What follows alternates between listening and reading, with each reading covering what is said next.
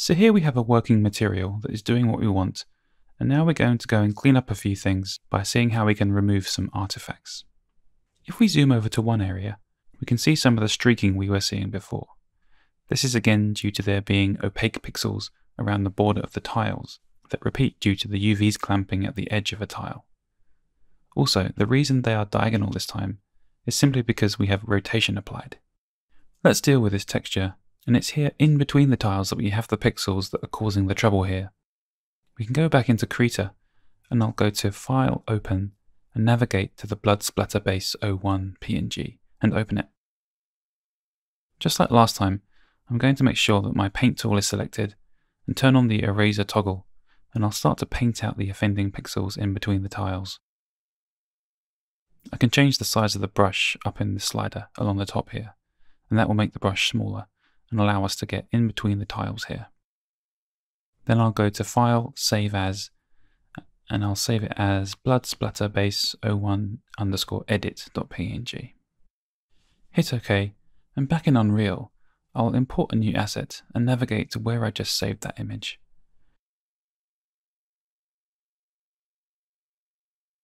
I'll leave it selected in the content browser and dive inside the material and go to the 4 texture sample nodes. I'll select them and I'll click the white arrow to reset the texture to the one we've currently got selected. Hit apply, and back in the main viewport we can see that it's fixed our streaking issue. I've got a special texture which I've created which just labels the splats with numbers and colours so we can see easily which splat is selected. I'll import this test.png file, and if we open it up in the content browser, then what we have here is a 2x2 splat arrangement where each splat is a number from 1 to 4 and a unique colour in each quadrant.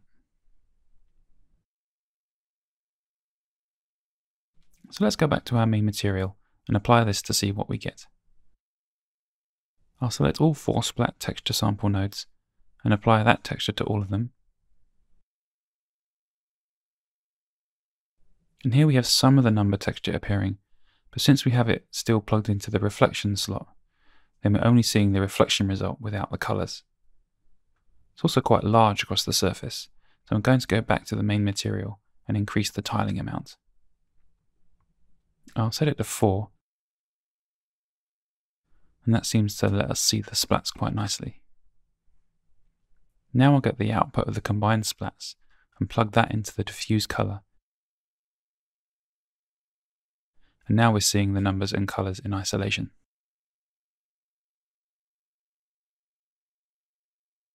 I'll actually set the tiling back to 1 to make the size a bit bigger here. The last thing I want to take a look at is the grid artifact that we can see at the tile boundaries here. You can see these lines which flicker and distract from the overall effect. The reason this is happening is because GPUs use something called MIP maps, which are textures which are lower resolution than the full resolution texture. They're used because a distance is further away from the camera. You can get texture aliasing, where texture samples themselves will sparkle and flicker. The reason they look better when sampling lower resolution versions of the textures at long distances is that they effectively blur the texture and represent the average value of those texture samples for the current pixel on the screen, which actually covers multiple texture samples. The way that the GPU knows which mip-map level of the texture to sample from is that it looks at how quickly the UVs are changing across the screen pixels. If the UVs have jumped to a large value, then it might mean that there are multiple texture samples that should contribute to that pixel, and hence a lower resolution mip-map is chosen. The issue here with our material is that due to us using lots of manipulation of the UVs, including lots of multiplying UVs, noise, frac nodes, flooring and offsets, the change in UVs in screen space appears to the GPU to be changing rapidly in these areas at the tile boundaries. What we have to do is actually calculate what mip-map level we want manually and tell the texture sample node which level to sample. We can select the texture sample node, and there's a setting called MIP value mode. If we change this from none to MIP level, then over on the texture sample node we get an input plug appear, which allows us to plug in a value that we want that can change per pixel. To calculate the correct MIP level, Unreal has a material function that does that for us, called compute MIP level. What this does is take in a set of UVs that we provide, which in our case will give the original UVs, and I'll create a reroute node to clean things up a bit here, and another one over here. The compute MIP level material function also takes in a texture size parameter, which basically states what the texture size should be and scales the MIP level calculation accordingly. I'll create a constant parameter for this input, which I'll call MIP size. And let's try a value of 512 for the texture size as a starting point. Now we can plug in the result of this into the level input of the texture sample nodes.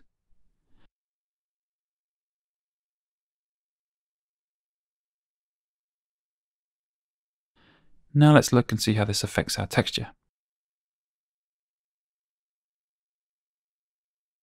We can see in the near distance that the artifact is pretty much gone, but in the far distance the MIPs have been calculated at a level that is causing too much bleeding between the tiles.